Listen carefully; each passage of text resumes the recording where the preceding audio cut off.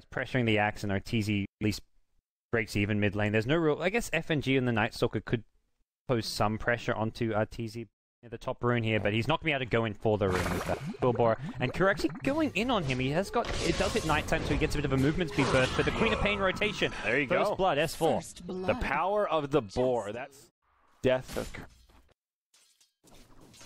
Ring of Aqua and Arteezy at top. Looks like he wants to be able to pressure this tier 1 tower as much as possible, since the Axe is just going to ditch the offlane. And top tower is under attack. Bottom, Zai finding himself in a world of hurt. Nice rotation from FNG. Line will come down. Kuro needs to be a little careful here. There's a lot of heroes here. Sonic Wave from S4 connects on 3. Finds the kill onto Illidan. It's a 1 for 2 so far, but they hasted up S4. the S4. 50%. ASUS Polar do have some really good vision here. They see all of Secret. They've got a lot of wards down. They even put down a sentry to further their vision really control. Good, Roche getting very low, down below 10%. They'll initiate on the Puppey. Who's going to get the Aegis? It's the Shadow Fiend. Zai goes down first, but a huge Sonic Wave from S4. Arteezy may fall. No, he's still alive. It's a 1-for-1. A lot of ASUS Polar heroes trying to limp away. S4 in hot bouncy glaives. They've got some options. Poke, though, from Secret. And Roche up. They see it with the Hawk. I'm not sure if they'll go straight in or they may look for the pickoff and then go into Roche. And Lil on the high ground. Scouts at 1. All right, Darkness is used. This is Radiant Vision we're looking at. They'll get jumped on here, and Sadoy, he'll go down quick. Sonic Wave even deployed to make it happen. Now your Eclipse, it gets in, or, well, it doesn't get interrupted. The Death Ward gets interrupted, but ASUS Polar just falling over, dropping like flies. Illidan, he just has to turn tail and try to run. BKB expires, TP won't happen. It's a 4-0, and Secret say, forget about Roche, let's go for the bait. Korea, but won't be here for this mid-Rax, but this mid-Rax has no glyph. This may just go down uncontested. Yep, FNG's around the backside. He's just now used the darkness to the right angle to initiate. Long range zip from G. Say goodnight to your mana pool. This push we dealt with, that's the real question. No darkness, but at least they have the Eclipse now as well as the Death Ward.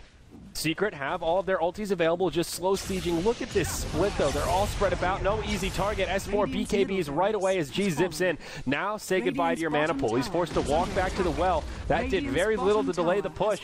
Towers down. If they want to hold barracks, they've got to go in soon. There's some creeps down. Illidan really doesn't want to ult here if he can get around it, but they have to do something. 2 lanes of barracks is absolutely crippling. Lil with the ultimate out. It brings down S4. Now Illidan presses out of the base. It'll do a lot with its Eclipse. Finds the kill on G. That's Arteezy that does. He'll go down. Zai, he may be weak, but he's strong enough to survive against 4. Requiem from Arteezy as he comes back up. Zai still alive. Made the space Arteezy needed. Now he's hurling snowballs. Illidan, he's slowed down. He'll try to limp back to the well. Slam dunk comes out onto the bristleback, but still a pretty good fight for Secret. They'll try to mitigate their losses as they leave. Back. They're going to get the hell out. Kuro, he's going to be punished. The long range zip in. He's out of mana. No!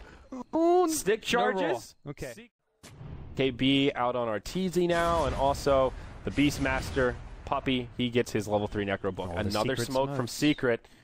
Here we go. They'll find them on the high ground, but Sadoy jumps in, initiates onto S4. Now G comes cruising in as well. Illidan on the high ground with a BKB. Oh, that's the end of G. Now Sadoy, he falls also. ASUS Polar in dire straits. 2 buybacks available on the 3 dead, but Luna stuck in the grave for the next 60 seconds. Huge plays from Kuro, getting that immediate blink hex on G. They thought they had S4 with that blink call, but G got locked down, and ASUS bottom lane of Rax is a glyph up now. The melee Rax can be glyphed. I don't even know if it's probably not even worth glyphing this. It's dead regardless. This could be the GG push here. Will they burn the buybacks? I feel like ASUS Polar have to. Maybe Storm can wait it out, but they've got to try to wait this out for the Luna. Her ultimate just now cooled down.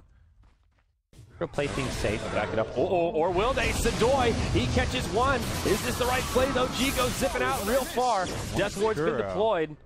G, he's now out of mana. He's going to try to TP out. Oh, mama, that was ambitious. He's got a buyback here, but that's something Secret will jump to force out. They maybe expecting him not to buy back because he wasn't using it, but once they find it coming into play, they'll just back off and play things safe. Why did he do that?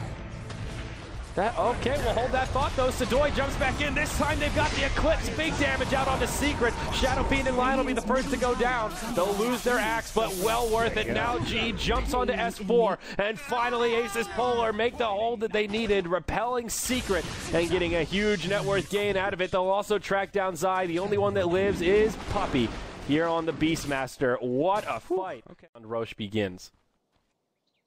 nighttime when the darkness wears off, do you know? We'll find out. It becomes no, daytime. it's daytime. You can see the little sun right beneath. This is worrying. This is bad for a bowler. Yeah. G may get caught out too. Oh no. Oh, they find him. Oh, he's definitely dead. Silenced, hexed. No buyback for you. Forget about Roche. I think Secret can just roll their way through now. S4, huge Sonic Wave connects on all 4 remaining members of the Radiant side. Brings down the Witch Doctor first. No Death Ward there. It'll be a last-ditch effort from Illidan Storm Range, but a clean 5-0. Secret doing it in style as they've marched to victory through that mid lane. Tier 4 towers fall, and the GG is called. Congratulations are in order to Team Secret. An intense 5-game series. ASUS Polar put up one hell of a fight, showing everyone that they are absolutely worthy of being contenders here in the winter bracket finals, but in the end, they just couldn't do it. We'll be seeing Team Secret here in LA for some of the players their 3rd time. We've seen Puppey and Kuro here at both the Summit 1 and the Summit 2, and we'll see them for a 3rd time come in May. It's a fantastic